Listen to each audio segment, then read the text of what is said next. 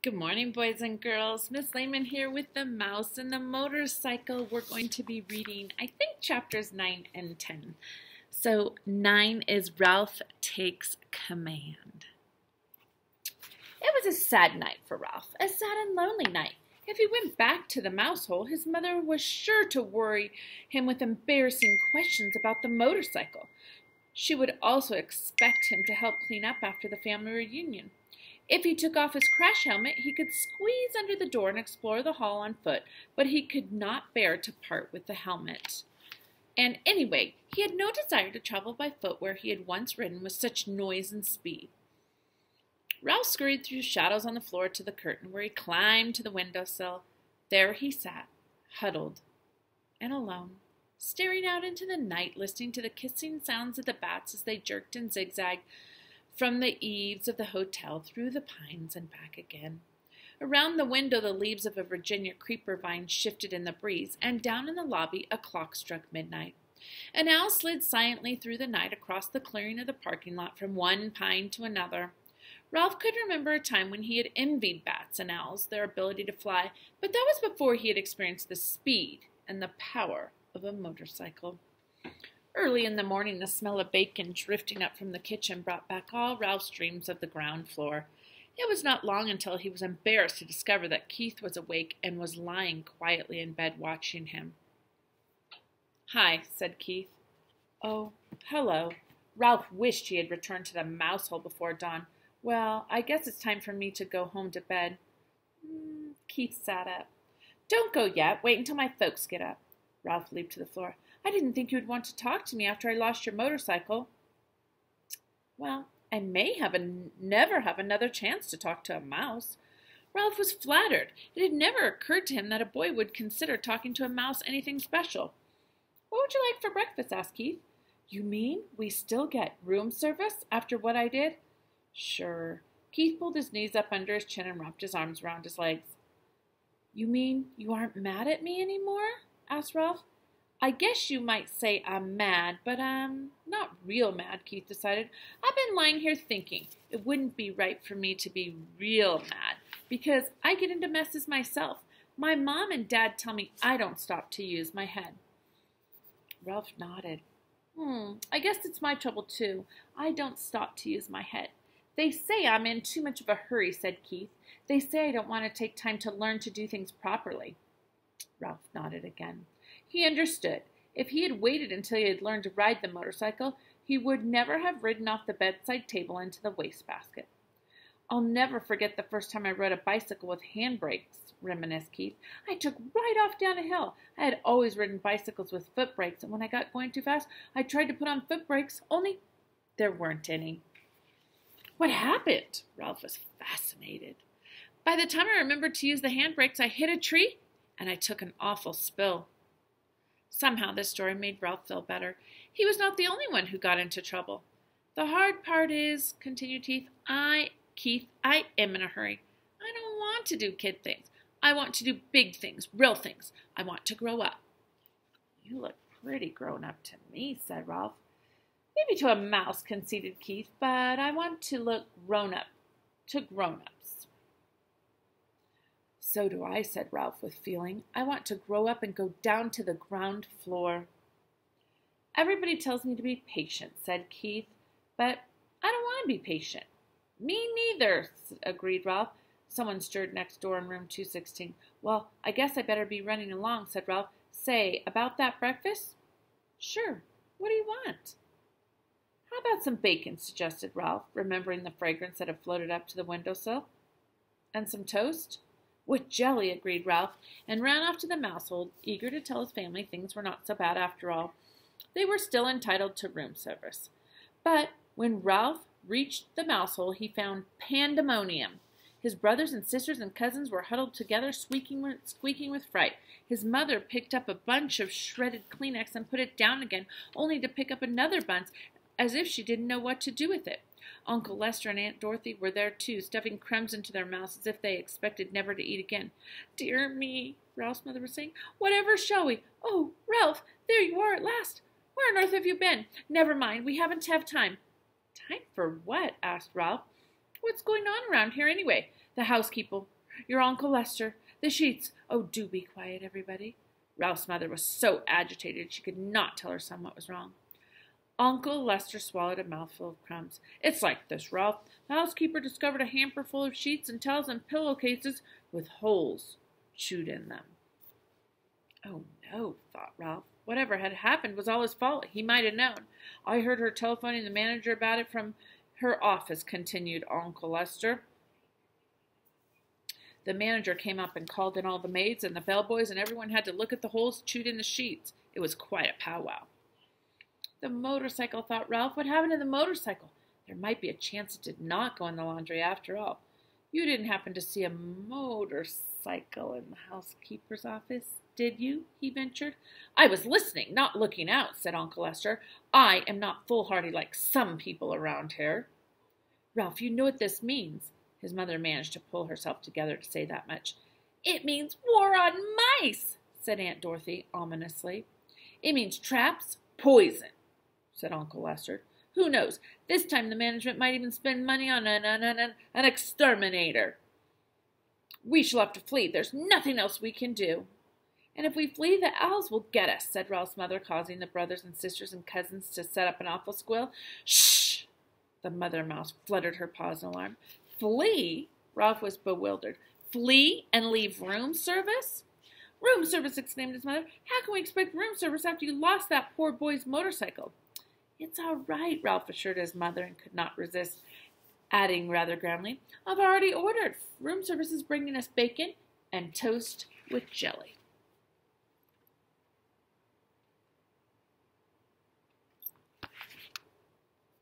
This news silenced everyone. A breakfast of bacon and toast with jelly delivered to the mouse nest without first being dropped on the carpet was not to be abandoned lightly.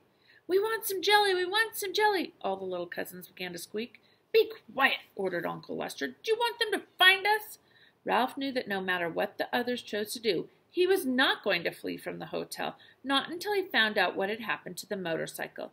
He was very sure of this, and all at once he felt calm and clear-headed as he had never felt before. He knew exactly what his family should do. Be quiet, everybody, Ralph ordered, standing up straight so all his relatives could see him. I will tell you what we are going to do. You see here, Ralph, interrupted Uncle Lester, you are pretty young to be giving orders to your elders. Now, Lester, said Aunt Dorothy, let's listen to Ralph. After all, he has our food brought up by room service. No one else in the history of the family has managed that. This silenced Uncle Lester, and Ralph was allowed to continue. What we should do is keep quiet for a few days. Here he looked down at his little cousins, who, for once in their lives, were not squeaking. I will arrange for room service to bring our meals, so we won't have to go scrambling along in the woodwork or scrounging around in the rooms. That way we won't be tempted to taste any poison food or go near any traps. And if the management doesn't see or hear any of us for a few days, they will forget about us. They always do. Now, just a minute, said Uncle Lester. This boy won't be here long. You know how it is with people, here today and gone tomorrow. Ralph had the answer. This is only Sunday. He will be here until Tuesday because Monday is the 4th of July, and his father says he won't drive in holiday weekend traffic. He always brings us plenty, and if we don't stuff ourselves, we can save enough to last until the management forgets us. Uncle Lester nodded thoughtfully. That seems like a sound idea. Yes, but Ralph, there's one thing that worries me, said his mother. How are we going to tip room service? When people have a waiter bring food to the room, they always give him a coin or two for service. We haven't any money. Ralph had not thought of this. If we are going to continue to accept room service, we must do the right thing, insisted his mother. Don't worry. I'll think of something, promised Ralph, in the grand way he had acquired since he had ordered a meal sent up to the mouse nest. Chapter 10. An Anxious Night. At first, Ralph's scheme worked. Keith delivered the promised bacon, toast, and jelly. The mice ate sparingly and laid aside the leftovers against the day Keith must leave the hotel. Ralph's mother continued to worry about tipping room service. I want to do the right thing, she insisted. There must be some way we could manage a tip. The mice dared not leave the nest to search for small coins that might have rolled under beds and dressers. It was late in the afternoon when Ralph heard Keith and his parents returning to their rooms.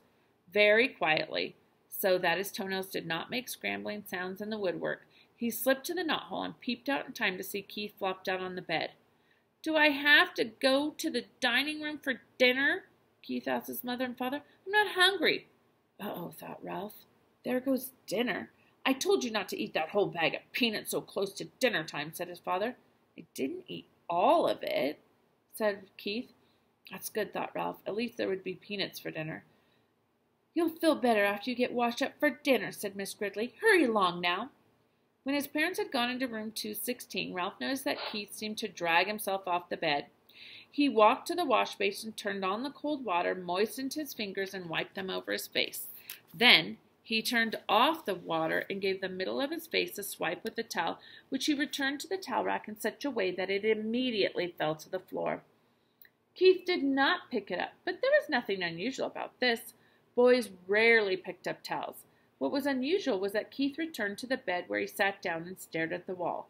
He did not play with his cars, nor did he eat the rest of his peanuts. He just sat there. Ralph stuck his head out of the knothole. Anything wrong? He asked. Oh, hi, said Keith listlessly. I feel, sort of awful. Oh, say, that's too bad. Ralph ventured a little farther out the knothole. I know what you mean. Thinking about the motorcycle makes me feel awful, too. It's not that kind of awful, said Keith. I feel awful in a different way, sort of in my insides. Think you'll make it to dinner? Asked Ralph. Oh, I guess so. There was no enthusiasm in Keith's voice. Anything I can bring you? Whatever is handy, said Ralph, whose head hesitated to place an order when he could see Keith did not feel like going to dinner at all. We are sort of depending on you. The housekeeper found all those sheets I had to chew through to get out of the hamper, and I understand she got pretty excited about mice. We are lying low until the whole thing blows over. A smile flicked across Keith's face. Don't worry, I won't let you down. I saved you some peanuts. I thought they might be handy for storing. Gee, thanks, said Ralph. Keith got slowly off the bed and poked the peanuts one by one through the knothole. When he had finished, Ralph popped out again and said, Thanks a lot. Keith smiled feebly and flopped down on the bed once more. Ralph went to work moving the peanuts away from the knothole to make room for whatever dinner Keith brought. He felt it would be fun to be surprised by this menu this time. It was something of a shock to find that dinner, which was stuffed through the knothole much earlier than Ralph expected, consisted of a couple broken soda crackers. Ralph poked his head out to see if more was coming, but Keith was getting into his pajamas. Aren't you going to bed pretty early? Asked Ralph, realizing he had not heard Keith's parents come in. I felt so awful I couldn't eat, so they told me I'd better come up and go to bed. Keith tossed his shirt on the foot of the bed and pulled on his pajama top. When his head emerged, he said, I'm sorry about your dinner. It was the best I could do. All I had was a little soup. Oh, that's all right. Ralph was beginning to be concerned. If the boy could not eat, neither could the mice. Keith fell into bed, and Ralph ran off to report the news to his relatives. What a shame, said Ralph's mother. The poor boy. Oh, dear, whatever will we do? Cried Aunt Dorothy. Our very lives depend on him. The little cousins huddled together, big-eyed and frightened. Yes, what about us? Asked Uncle Lester. How are we going to manage if he doesn't bring us our meals? It isn't safe for us to go out pilfering when the housekeeper has declared war on mice. I knew it was a mistake to depend on people, said Aunt Sissy. We'll manage somehow. We always have. Ralph's mother was trying to be brave, but Ralph could see how worried she was. After all, he did bring us a supply of peanuts. We should be grateful for that. He didn't bring many peanuts. Uncle Lester did not sound the least bit grateful. The greedy fellow is probably ill from stuffing himself from nuts he should have saved for us. Serves him right. Now, Lester, fussed Ralph's mouth, the boy has a right to eat his own peanuts, but I do wish he hadn't been quite so hungry. Ralph returned to the knothole. Keith was lying in bed with his sports car in one hand. How do you feel now? Asked Ralph. Awful, answered Keith. Before Ralph could reply, footsteps in the hall warned him that Keith's parents were coming. He drew back inside the knothole where he could observe without being seen. Mrs. Gridley paused by her son's bed and laid her hand on his forehead. He does feel a little warm, she remarked. He'll probably be all right in the morning, said Mr. Gridley. He just hiked too far in the sun this afternoon.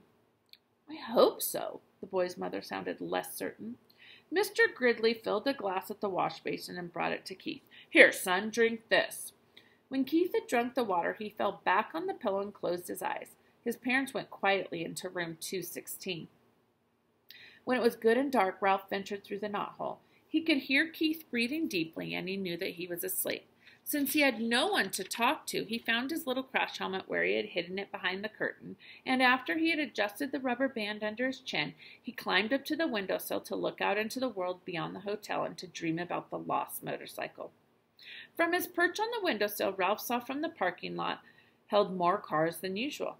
This meant that the motels back on the highway were full and travelers had followed the sign pointing to the Mountain View Inn.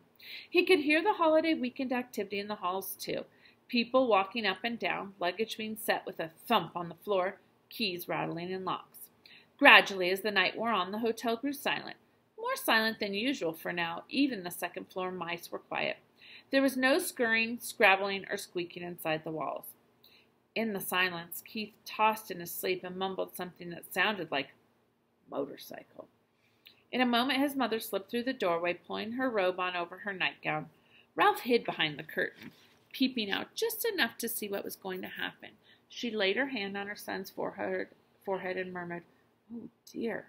Almost at once, she was joined by Keith's father, who was tying the belt to his bathrobe. "What's the matter?" he asked. "Keith has a fever," answered the mother. "He's burning up." Ralph was shocked. The boy really was sick. It was not too many peanuts or too much hiking. The boy was really and truly sick. The father turned on the lamp on the bedside table, and he too laid his hand on the boy's forehead. Keith opened his eyes. "I'm so hot," he mumbled. "I want a drink." His mother pulled back a blanket while the father brought a glass of water and held up his son's head so he could drink part of it. Ralph watched anxiously, but this time he was not selfishly concerned about room service. He was concerned about Keith, the boy who had saved him from a terrible fate in the wastebasket, who had entrusted him with his motorcycle. The boy who had forgiven him when he had lost the motorcycle and who had brought food not only for Ralph, but for his whole family. "We'd better give him an aspirin to bring down his temperature," said Mrs. Gridley. Mr. Gridley started toward room 216, stopped, and snapped his fingers as if he had just remembered something. "I took the last one back in Rock Springs, Wyoming," he said. "I had a headache from driving toward the sun all afternoon. I meant to buy some more when we stopped, but I didn't think of it until now." "I should have thought of it myself," said Miss Gridley. "I knew we were almost out." "Never mind, I'll get some." Mr. Gridley picked up the telephone, listened, shook it, listened again, and said, "That's peculiar. The line seems to be dead." "They must disconnect the switchboard at night," said the mother. "But surely there's someone on duty at the desk downstairs. Every hotel has a night clerk." "I'll go find out," said the father, and slipped out the door into the hall. "I'm so hot," mumbled Keith. "I'm so hot." His mother wrung out a washcloth in cold water and laid it on her son's forehead. "You'll feel better as soon as you get an aspirin," she whispered. The minutes dragged by. "What's keeping him?" thought Ralph. "Why doesn't he hurry?" The old hotel snapped and creaked. Keith rolled and tossed, trying to find a cool spot on the pillow, and his mother wrung out the washcloth in more cold water. "When's Dad coming?" asked Keith, his eyes bright and his cheeks flushed. "In a minute," soothed his mother. "He'll be here in a minute." "I wish he would hurry," thought Ralph. Still the minutes dragged. Finally, footsteps were heard in the hall, and Mr. Gridley returned to room 215. "He's here with the aspirin," whispered Miss Gridley to Keith. "At last," thought Ralph. "I thought he would never come." Mr. Gridley shook his head. "There isn't any aspirin to be found any place." He sounded thoroughly exasperated. "First of all, the night clerk was sound asleep on a couch in the lobby. I had a dickens of a time waking him up, and when I finally did manage to, he couldn't find any aspirin anywhere." "Oh, no!" exclaimed the mother. "Oh, no!" echoed Ralph's thoughts. "What about the little gift shop off the lobby?" asked Miss Gridley. "It must sell aspirin." "Locked up tight, and the clerk went home with the key," answered Mr. Gridley. "Oh, dear!" "The night clerk was really very nice about it," said the father. "He even came up and looked in the housekeeper's office." "How far is the nearest drugstore?" Here we go. "25 miles back on the main highway," answered the father, "and it closed at 10 o'clock, and it doesn't open until 9 in the morning." The mother held her watch under the lamp. "And it's almost 1 o'clock. It's hours until morning." She crossed the room to wring out the washcloth again.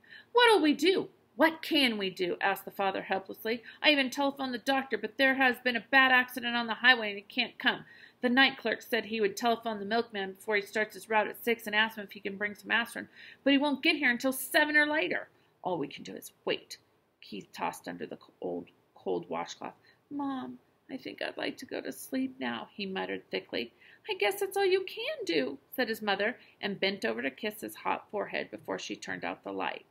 Ralph did not even wait for the boy's parents to leave the room. As soon as the light was out, he leaped silently to the carpet, and by the time that they had gone through the doorway into room 216, he had hidden his little crash helmet behind the curtain and was halfway through the knothole. Someplace in that hotel, there must be an aspirin tablet, and Ralph was going to find it. He only wished he had the motorcycle, so he could travel faster. I guess we'll find out tomorrow what happens in Chapter 11. Have a great day.